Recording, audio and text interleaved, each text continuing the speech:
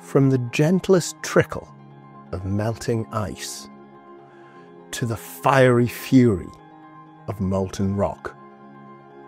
What makes one substance melt at a whisper of warmth, while another needs the heat of a volcano? The answer lies in the invisible forces that hold their particles together. Everything around us is made of particles, whether they are atoms, ions, or molecules.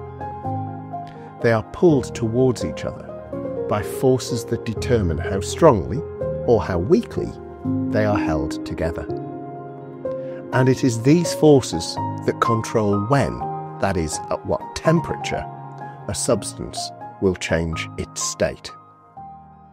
In this programme, we will explore the different types of forces at play, whether they are the weak forces of attraction between simple molecules or the almost unbreakable networks of strong bonds between some of the hardest materials on Earth. So join us as we uncover the science of melting points and reveal how the strength of the forces between particles explains the difference between solids, liquids and gases, and in what condition we will find substances at atmospheric temperature and pressure. This is the second episode looking at the AQA exam specification point on the states of matter, and we're focusing on those last two parts. Why the particle model needs forces, and what the different types of force are that play their part in the world around us. As I stand here in my garden, it is currently 10 degrees centigrade, which is a bit chilly for this sort of thing, so I am very glad I've got my coat on. However, I'm surrounded by substances in all three states of matter. This water in my glass is in its liquid state, the nitrogen and oxygen in the air around me are in the gas state, and the iron in this table is in the solid state. In fact, to turn that iron into its liquid state, I would need to warm it beyond 1538 degrees centigrade, a temperature at which the water in my glass would have long ago boiled away. Likewise, to find some liquid nitrogen, I would need to reduce the surrounding air temperature well below water's freezing point of 0 degrees C, in fact all the way down to minus 196 degrees C. So why have these substances got such different melting and boiling points? To answer that question, I'm going to need to uncover the hidden world of forces that are holding these particles together. Let's start with why we need to consider these forces at all. In my introduction to the particle model, I showed a beaker full of little plastic spheres as a model of a substance in the liquid state. It's not a bad model, but if I pour those particles out onto a flat surface, they roll in all directions, which is very different to pouring out some water, when we clearly see that the water stays together and forms a puddle. The reason for this is simple. These plastic spheres do not really have any forces between them. They simply bounce off each other and roll away. Water molecules are not like this. Each molecule is attracted to the ones around it. The force of attraction is actually quite strong, and if you want to feel that force, simply go for a swim. It's the strength of those forces that makes it difficult to push your arms through the water. It's also the reason a belly flop hurts so much, but please, don't try that one at the local pool. Within the GCSE Chemistry course, we will consider three different types of attractive forces: intermolecular forces, strong electrostatic forces between charged particles, and formal covalent bonds. I will say now that this gets very technical very quickly, but that's okay, because this is really just an overview, and I will look at each of these in much more detail in future videos. So this is either a good general primer for what is to come, or if you've already covered that content, then it's a great recap of the key points. So, let's get going. The first and weakest of our forces is that occurs between uncharged molecules. We call them intermolecular forces. That inter bit at the start just means between. Think of intercity trains going between cities, or intercontinental flights travelling between continents. These intermolecular forces are generally pretty weak, and it doesn't take much energy to overcome them. This is why small molecule substances like oxygen and nitrogen, chlorine, etc. tend to be gases with very low boiling points and even lower melting points. Now, let me be clear about what happens when these substances change from their liquid to their gas states. The spaces between the molecules increase, but the molecules themselves stay intact. It's a bit like couples dancing in a ballroom.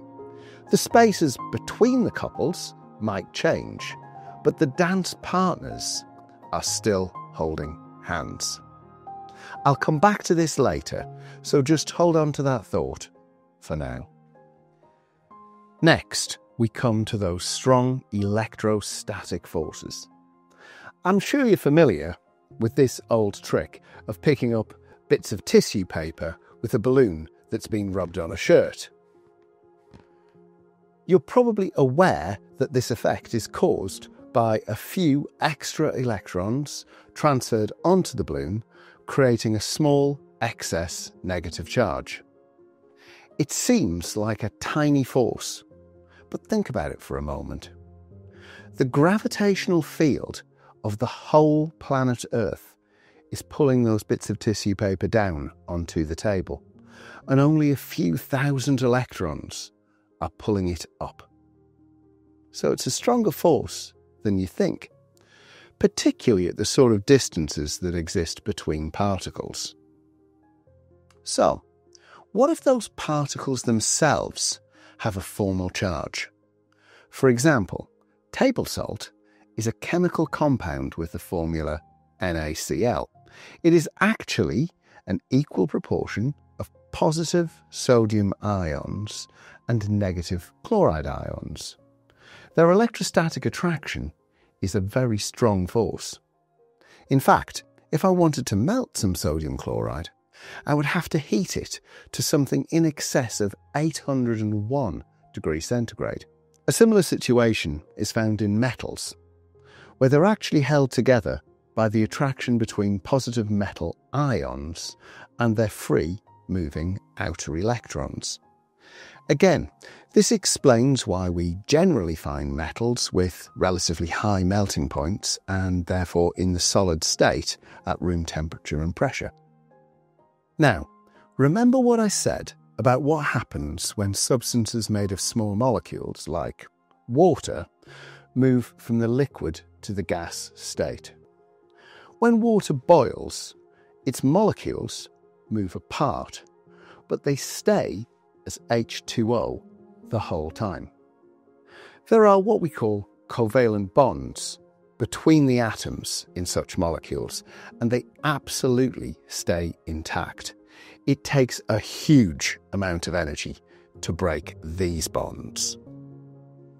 So, what if a substance was made entirely out of those strong interlinked covalent bonds? It's actually not that common to find substances like this, but there is one you should certainly know about for the GCSE course.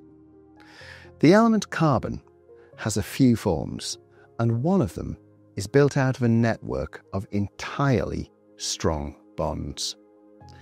In this material, each carbon atom is joined to 4 of its neighbours with these strong bonds to create a massive interlinked structure. We call these structures giant covalent structures, and their substances have the highest of all melting points.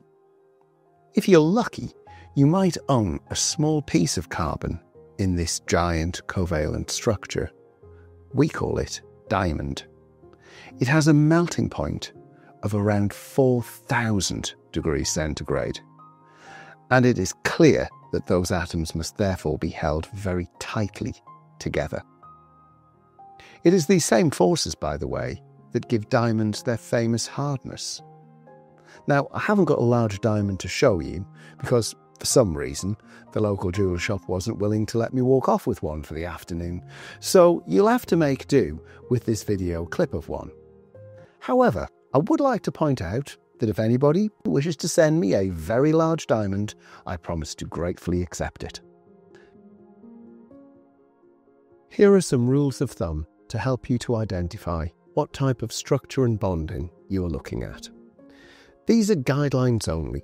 There are exceptions to every rule, but should an exam question come up on this topic, they certainly won't be looking to trip you up, and so this section provides some useful guidelines. Small molecules are only attracted to each other by those weak intermolecular forces, and so they tend to have low or very low melting and boiling points. Most of these substances will melt long before 0 degrees centigrade and will boil at less than 100 degrees centigrade. Metals and ionic compounds are both held together by strong electrostatic forces between their charged particles, and so have higher melting and boiling points. Most will melt at a few hundred degrees centigrade, and even the hardiest will melt by about 1500 degrees centigrade. Although we don't tend to consider the boiling points of these substances, it is fair to expect their boiling points to be over 1000 degrees centigrade. Finally, we come to the giant covalent structures. Those strong covalent bonds need lots of energy to break them, and so we expect very high melting points. Silicon dioxide, for example, melts at 1713 degrees centigrade, and carbon well above 3000 degrees centigrade in all of its allotropes. You are very unlikely to be asked about the boiling point of a giant covalent structure. But if we look at carbon, we can see that in all of its allotropes, it turns into a gas above 3500 degrees centigrade. What might an examiner ask us? Well, remember, this is tied up with some fairly deep chemistry, which we will get into in a future episode, but they will often ask questions like this. Explain, in terms of structure and bonding, why nitrogen has a low boiling point of minus 196 degrees centigrade. Now, our approach is always the same. First, identify the type of structure and bonding we are dealing with. In this case, it's small molecules. Then, identify the type of force holding the particles together and whether it is strong or weak. Here, it is weak intermolecular forces. Finally, link this information into whether the substances will need lots of energy to change state or not, and tie this into the transition temperature you were given in the question. Our final answer, therefore, looks something like this.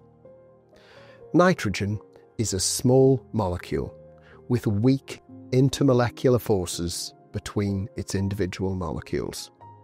It does not take much energy to overcome these forces, and so it has a low boiling point.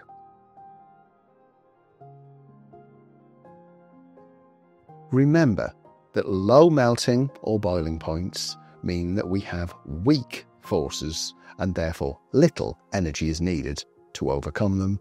And likewise, if a substance has a high melting point or boiling point, then it will have strong forces between its particles, and they will take a large amount of energy to overcome them.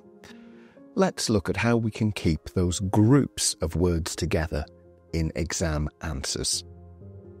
So, if we're talking about small molecules, you'll always mention weak intermolecular forces, the fact that it requires little energy to overcome them, and then that will lead to low melting and boiling points.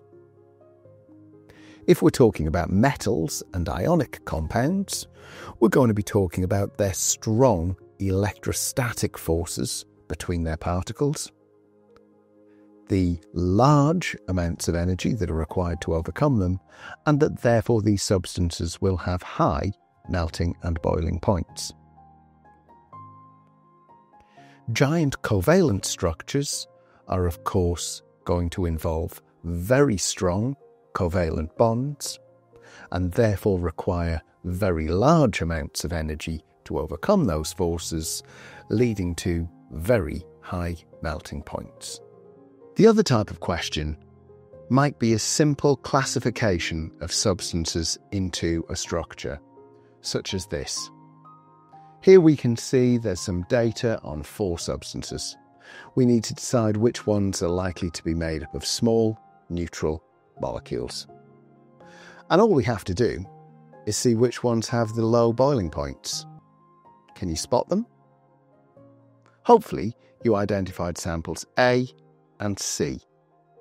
Now, which of the 2 that is left is likely to be a giant covalent structure? Yep, it's D. Well done if you spotted it. There's a lot more of these questions on the free worksheet, which is available on my Patreon page. So why not head over there at the end of this video and download it. You can work through it, an answer sheet is provided, and that will really help you to remember the content. However, before you disappear, please take a moment to like and subscribe to the channel, because that really helps me continue to make this sort of content, and then in turn I can help you with your exam prep. Thank you very much, and see you next time.